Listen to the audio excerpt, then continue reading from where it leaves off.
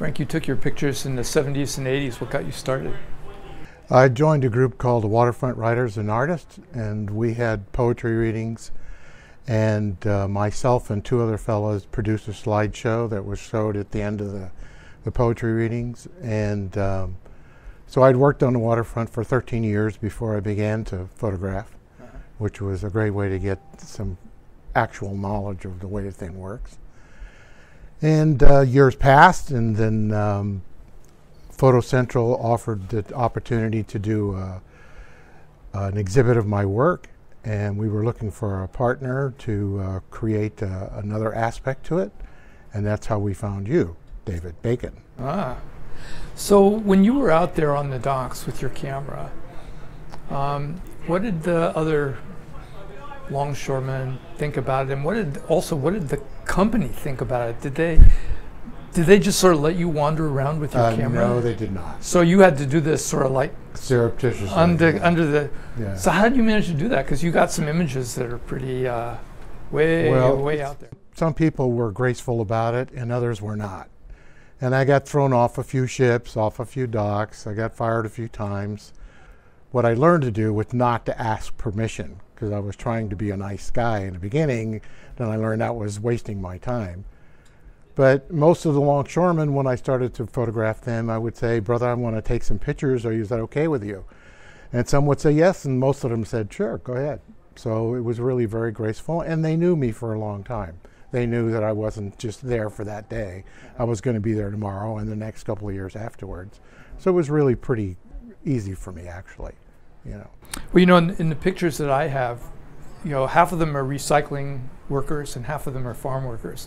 And taking pictures of farm workers, what you just said really rings a bell to me, because asking permission from a grower to go into a field and take pictures of workers, the answer is always no. So you have to kind of like go in and talk to the foreman and sort of chill out the foreman, and then joke with the workers, and then you can take the pictures. We produced a book with this same group, with Photo Central, and the person that I asked to share the book with me was Gene Dennis. And why don't you come over here, Gene? Hi, guys. Hey there. Gene was somebody that was into waterfront writers as a poet, and his work always captured my attention, mainly because of the accuracy that he is able to express about the relationship of the men to their work and about the relationship to the men to each other. And that's why I like Gene's work so much and asked him to be a part of my work.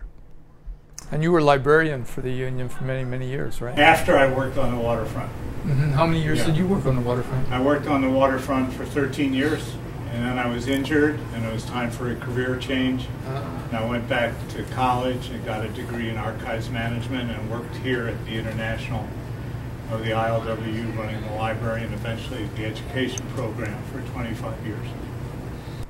Well, it's interesting seeing the two sides of this show relating to each other, because on the one hand you have longshore workers who are working around these enormous machines, and in an industry in which there's a huge amount of money invested by employers in the big ships and the cranes and all the things that it takes to move stuff around on the waterfront. And then the workers who have a very strong hold over that process, and really good contract and good wages and benefits. And then you have kind of like almost the opposite. You have people who are working in the fields who have sometimes no union at all, totally insecure, working in an industry in which the people's ability to do things with their hands is what really counts. Well, I think that the work I do is sometimes I call it the reality check. In other words, we're going to take a look at the way the world really is from the point of view of ordinary people, working people like us. So there's a certain agitational part of it as well too. I want the pictures to have some function. I want them to be able to participate in changing things. I don't know actually if maybe we'll put it up on the wall, maybe we won't here, but there's one picture where the workers are testifying at a city council meeting in Alameda. And they are going to try and get the city council to agree to raise the garbage rates enough so that they can then negotiate a wage raise and double their wages, which is exactly what happened. And so one of the ways that the workers did this is that they got some pictures that we had taken of when they won their union election. We made these big prints out of them, and the workers held up the prints to show the city council that they had made this decision, that they were going to have a union, and they, this was what they wanted. And I thought, that is a great use of the pictures, because you can see that they're having a function in there beyond just sort of showing what the world is like. So I like the interaction, to be able to sort of see how the photographs then become tools that the workers can use to change the world. It's sort of like you build a relationship. The pictures become sort of like the vehicle for having a relationship between me as a photographer and the workers and the union, and that's part of what I want to do too.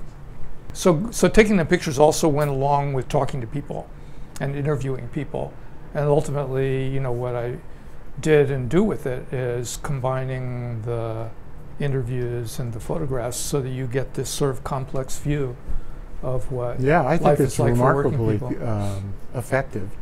Well, I think what we have in common is that we're looking at part of life that is not on TV. It's not on the front pages of the newspaper. Working class life, what happens to us as working people, it's kind of like we get shut out.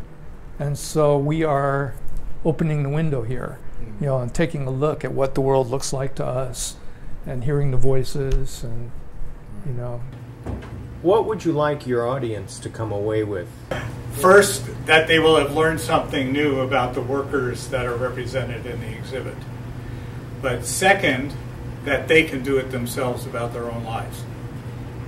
And I think that was, when we were doing the Waterfront Writers and Artists, we just had a ripple effect, or at least we elicited a response with a ripple that went up to Canada, where other workers who were writing and painting and so forth, workplace-based art, were getting together to do it together and getting a larger audience, getting attention to, as David said, the lives of ordinary people. What I would like people to take away from my work is basically a sense of respect for everybody that labors, whether they're union or not, whether they work in an office, whether they work in a field. It's irrelevant to me. 99% of us have to work somewhere at some time. And it's not easy, because most of us are not doing what we want to do. Most of us are doing what we must do to be able to carry on with our lives.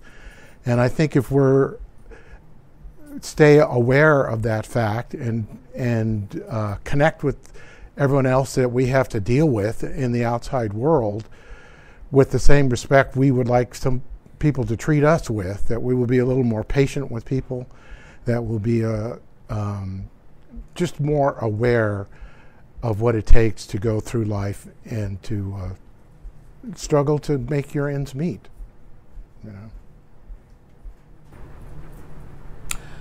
Well, I think that in addition to all of that, I want people to appreciate the courage that it takes for people to go to work and support their families and earn a living under very difficult circumstances sometimes. To appreciate the courage of people in risking a lot to try and change things. You have pictures of workers fighting for economic justice, against immigration raids, against racism, and it takes courage for people to do that. And I hope that the people can look into the photographs and they can see that and appreciate it. But I think there's also one other part of it that is important, and that is that what we are doing here, all three of us, we are producing socially conscious art. Art that is very consciously part of a social movement for change. And I don't think that is very well respected in our world, in our art world especially. I don't think you're going to see that at the de Young. I don't think you're going to see it at the Berkeley Art Museum. And I think that that is wrong. You know, there have been periods of time in the history of this country when the art of working people was part of the mainstream and a very well respected part of our culture. And so I think that our show is fighting for something in the art world as well too, and that is for the legitimacy and not just the legitimacy, but for the importance of having art that really reflects the reality that people are dealing with day to day, and that is part of a movement for social change. I think that that's some place where I think our art world needs to go. So I hope that we get some curators from some institutions to come and see this show and think about what they're putting on their own walls and wondering why there's such a, what I would say is a terrible absence of art that really relates to the concerns of the people that you see in the photographs that we have on the walls of Photo Central.